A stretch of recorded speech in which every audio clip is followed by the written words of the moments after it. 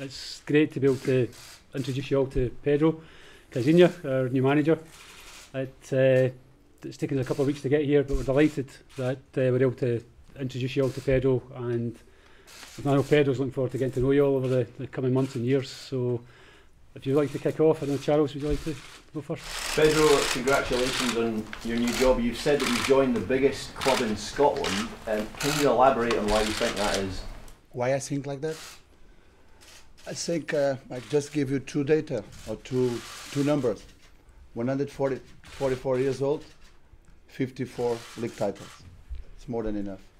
You've joined a club that's been in transition for a while, and you're taking over a team that is not the best in Scotland at the moment. How do you intend to make it the best? First of all, when I work with one team, for me, the players that complete that squad are always the best ones. So this is the beginning of the process. I do believe that the players can have a better version that they are having at the moment. We need to work on it. We need to know each other, but I do believe that these players can do good things until the end of the season. So the assessment from now until the end of the season, it's going to be another step, but we will have time to do it. What did you make of the performance yesterday against Celtic? I just say that we start better and we finish better. And maybe we could have deserved more, because if you see the scoring chances that both teams have, we had the best chances. So I think that is fair there. The draw should be fair. There's been a lot of scrutiny around your appointment because you've never worked in British football before. How do you feel that you're going to be able to adapt to that? I'm already adapted to it. I mean, I'm a world citizen, and as I did it, for example, in Mexico, and when I arrived there, I never been there. I never know nothing about Torreon. I never know nothing about Santos Laguna. I don't even know nothing about Santos Laguna's players, so as the Mexican competitions.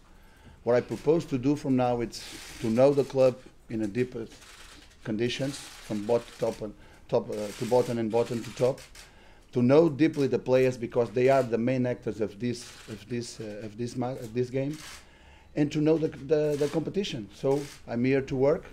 I need to know the opponents for sure. I cannot to know all the opponents all of the same time.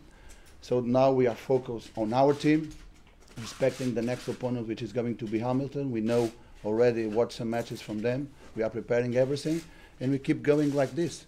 So I need to move around on the stadiums to know everything, and we need to reach it step by step. You said that you're going to appoint an assistant who knows this club or knows Scottish football. Have you decided who that will be yet?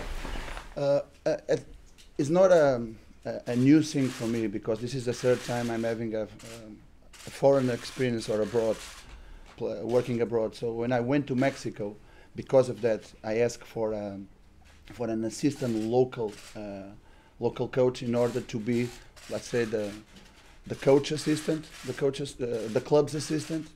And with that, it's like one guy to make the bridge in order to help us to know everything, but also to apply our philosophy. So that's what we want from this type of situations. What happens there, what happens, for example, in Qatar, and what is going to happen here, so it's the same procedures. We just have a short list, which is going to be presented by the management side, and we'll be delighted to have some interviews, and after that we will take one decision. Pedro, Celtic are in a much better position financially. They have a better playing squad than Rangers at the moment. How do you intend to close that gap? By a lot of work, but of course football is not only about work. As I told you, the main actors from this business, we can call it like that, are the footballers. So we also going to need some investment, and investment, of course, we are discussing about those things. It's not the time to present you all the details regarding to that, but of course we are going to have also time to prepare everything in order to try not to reduce the gap the way you are saying the gap exists, but the way we want it to be reduced. Have you been given assurances, Pedro, that investment will come?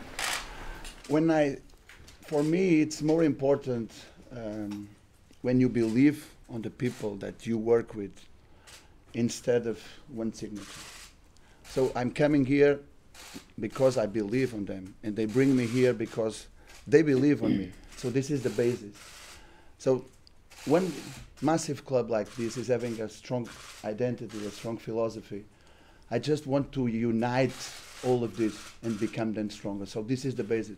If the philosophy from the management side is the same philosophy as the coach, everything gets easier. So we just need to bring along players, and we have those players with the same philosophy. So if you have this, the support that we receive all the time from our fans, I think we have everything that guide you on the success.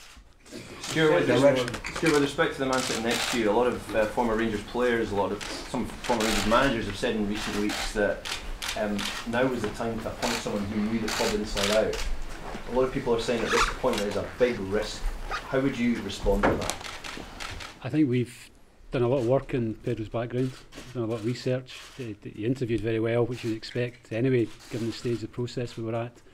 We've then taken a lot of references on Pedro, which have all come out positively.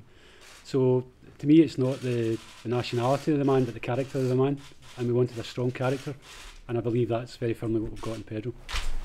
Pedro, you said in your interview with the club this morning that you've watched the last 4 or 5 games, analysed them. From what you've seen of the playing squad here, what do you need more that would allow you to challenge Celtic? It's an answer that I cannot give it to you right now, because right now I cannot change the thing. So this is the squad, and we really trust on the players we have right now. As I told you since the beginning, for us, this is the best squad in Scotland. So we are going to work with the best squad in Scotland. We just need to give them that confidence. The question is that it's quite a huge difference for you to watch the games on video or even on the stands and work with the players on a regular basis. I already met some of the players early in the morning. It was quite a very good impression on the first place and the first moment. But we need to establish this relation with them. I'm a guy about relations. I do believe that relations can make the difference, and that's what we are going to do since the very beginning, starting from tomorrow. We understand that you're friendly with Jose Mourinho. Did you ask him for advice before moving here? No, Jose, as you know, is a special guy. He's a fantastic guy, and I'm glad to be his friend. That's all. So he's having his way.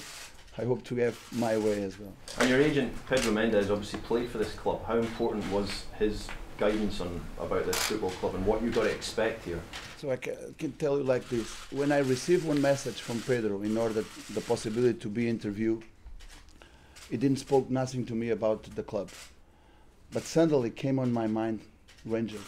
I cannot tell you why, but it goes like this. So of course he has that importance, and he is helping us along the way in order to know the reality and how big is this club. How long do you think it will take for you to do the work that's needed, make the changes that's needed to close that gap and catch Celtic? Now we are going to, the first step is in order to create one philosophy. I mean, one style of play. And for me, the style of play is based on behaviors, players' behaviors according to the moments of the game. So that's what we are going to establish from now. My concern now is for them to understand our philosophy and see if we need to have a balance or change something in our philosophy and adapt it to the reality that we are having or we are going to face. So I cannot give you time. I'm going to tell you that we are going to work hard, and our mentality is always about winning. This club needs to seem to win all the time, so we want to create a winning philosophy according to aggressive behaviors from the players on the pitch in which each one of the moments of the game. So you haven't been given targets and timescales by the board? No, I don't. I work on a daily basis. Even my plan cannot go further than a week. So I prepare one single match at a time. So my target now it's to win on next Saturday, and after to win the game after that, and keep going like that. So the targets are like that. If you ask me the targets until the end of this season, we can say, okay, we are below 8 points from the second position. I think at least we need to play against that opponent at least twice, I think twice. So that means that we are just 2 points below, according to the way we see the things. So we are chasing, and we like to be in this position, so we need to chase. The other one is the Scottish Cup. So it's semi-finals. I used to say that when you are in a competition and you reach, of course, when you are in a big club like this, all stages are important, and you want to win it, all stages, to reach the final and win the trophy. But generally, when you reach the quarterfinals of any competition, you need to think to win it. So we are in the semi-finals now, just 2 games from the trophy. I think we go for it, for sure. Have you spoken with Dave King yet? Do you expect to have a close relationship with him? Yeah, of course. As I told, I'm a guy of relations. I didn't spoke yet. I will be glad to speak sooner. You haven't spoken? I haven't spoken. Pedro, what's your opinion on Scottish football? You said you've analysed a few games so far. What do you think? So the games I analysed was more about to analyse our team. Of course, now I'm getting on the opponent side. I mean about the competition, how they are being organised, how it's different to play in Ibrox and to play in other stadiums. So we need to know all the situation. But for me, I need to pass one mentality that we need to play in all stadiums like we are playing in Ibrox. For me, the football is about winning. It's about 3 points. So 3 points home or 3 points away is exactly the same. But I need to know the realities. I need to know how to adapt the things. So for me, for example, when you are in a big club, you need to think that 80% of the matches you are going to play, you need to play according to your own identity. That means that 20% you need to add the strategy side when in special games, special situations or special moments. So that's what we are looking now, to give a real identity to our team, of course, knowing and respecting all the opponents.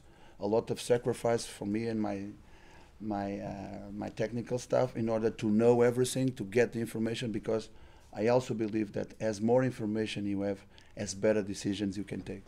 So that's what we are trying to do.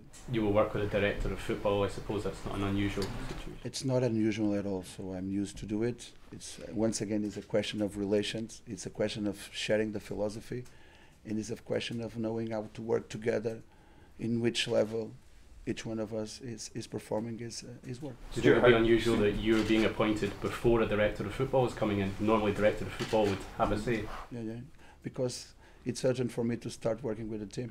It's working in another level. How soon are you expecting to appoint a director of football, Stuart? Not putting a time frame on it, Charles, but we are working away on it in the background. Clearly it's been key for us to get Pedro in and try and get that position sorted, and then we can actually let Pedro get in, assess the squad, and we'll work away in the other position. Has that time frame changed for you? Because I know at the start of the search for a new manager and director of football, you were hoping to do the director of football first. I mean, recruitment's more of an art than a science, Charles. You know, it takes twists and turns, so you have to just adapt to that as it goes through.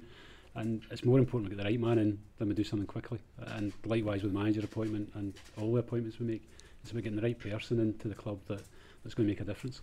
So what type of pressure is on Pedro at the moment in terms of a result expected from this season, or has appointment been made now with a view to getting himself ready for next year?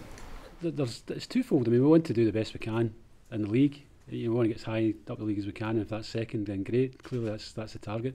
And we'd love to win the Scottish Cup. We'd love to bring a trophy back to the stadium. So those are that, but it's absolutely vital that Pedro gets the 2 months to assess the squad and to start building plans for next season. And that absolutely, we need to make sure we're out of the traps as quick as we can be for next season. Just 2 more, please. Pedro, there is a video that appeared last week of you congratulating Celtic on their title win last season. What kind of relationship do you have with Celtic? Is there one there? The relation was not my relation or personal relation. It was a relation between, I think you know, Green and Blanco, as they call it. So by that time we were working in Santos Laguna.